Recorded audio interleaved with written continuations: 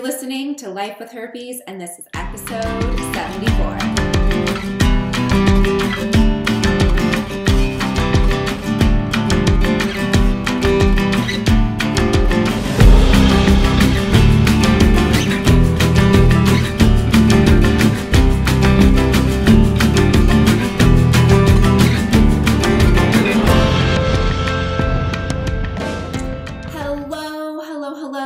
Welcome to today's episode on Life with Herpes. I'm your host, Alexandra Harbushka, and as always, I am privileged and honored and excited to be here with you. So as you can see, I have a new domain, I have a new venue.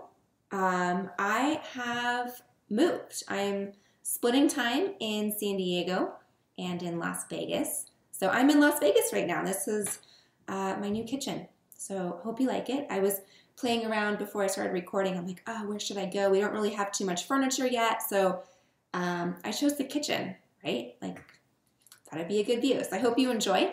And I hope the acoustics are okay. I obviously am going to learn and play with it and get the right acoustics. But anyways, I am excited to be back. I have missed you guys. I have missed recording these. I've missed being here.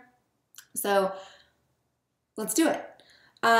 Today I want to talk a little bit about genital herpes and HIV. So as you know, I typically don't diversify. It's kind of a special word. That's a big word, but I don't diversify from talking about herpes and other STDs. Really, I mainly focus on genital herpes specifically. Obviously, I talk about oral herpes as well, but we specifically just talk about genital herpes. So, but however, there are some links between HIV.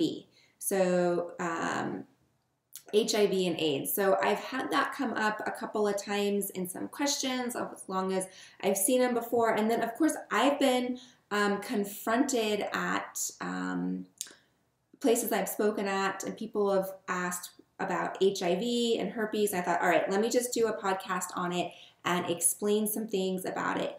So really quick, there is a little bit of a link between genital herpes and HIV. So let me just back up. What is HIV? So HIV is it's an infected virus, and it causes AIDS, and it causes serious problems. So as you know, that up until recently, if you contracted HIV, it was basically a death sentence for you.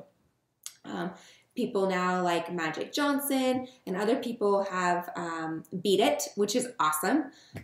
So it is moving forward and things like that. I am not an expert in HIV, so I just want you guys to know I don't know. I just want to kind of share the link that is happening between HIV and herpes. So HIV is spread by certain body fluids. So if you're infected with HIV, these body fluids that can be transmitted, it can be transmitted through blood, semen, rectal fluids, vaginal fluids, and breast milk. Okay, so how does this have to do with genital herpes? Well, what happens is when we have genital herpes, as you know, if we have an outbreak, when we have outbreaks, we have open sores, we have open lesions. And a lot of times with those lesions, A, it's a pathway to our bloodstream, number one, and two, there's blood.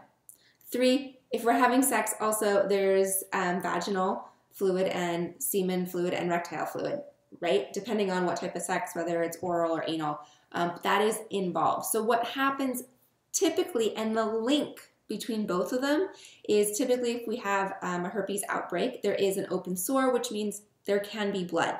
How is HIV transmitted? Through blood. So that's kind of the link that people are putting it to. So if you are herpes positive and you're sexually active with someone who is HIV positive, that's going to be something that you both really need to communicate, and you need to be open on the same page and talking about it, because if you have an outbreak and you're having sex with someone that has HIV, it's going to increase your risk of getting HIV. So it's going to increase the risk of transmission. All right. That's kind of what I wanted to say. That is the link. So yes, people with open sores and open lesions, clearly there's an open sore, which means you're at a greater risk of receiving HIV. Okay, so I just wanted to break that down for you. Again, like I said, I am not an expert in HIV. I am the expert in herpes, so I did not go in too much into HIV and things like that. I will put some resources in the show notes for HIV resources if that is something you need. I'm sure Center of Disease Control is a great place to go, and there's some other resources that I'll link here for you. Before we go, I cannot believe I forgot to mention this in the beginning. If you are not a member of the Life with Herpes community, I'm going to invite you to join. It is free, F-R-E-E. What is better than that? Come over and join. I have ebooks for you. There's a membership website. There is a membership community. It is a private Slack group. I'm a huge fan of this. If you're not familiar with Slack, I'll tell you what it is. If you do know Slack, you're going, oh my gosh, I love Slack. Thank you for doing that.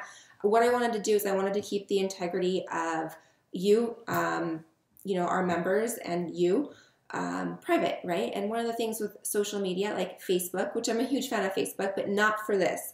The thing with Facebook is it's so easy to click on someone's name and know who their cousin, sister, brother, and you don't necessarily want everybody knowing you have herpes. So that's why I created the Slack group. It's private. You can use an alias name. You don't have to use their picture. You can use a picture of your cat, your dog. You can use a picture of bananas that I have right here. I don't know where I pulled that out of. But yeah, you can use any type of picture you want, any name, and that way you can really be involved, ask questions. It's so warm over there. Everybody's so friendly. And anyway, so I'm just going to invite you to join. Go to lifewithherpes.com, join. It's free. I cannot wait to meet you. And I hope this kind of answered your question with the link between HIV and herpes. All right, have a great rest of your day. I will see you soon. Goodbye.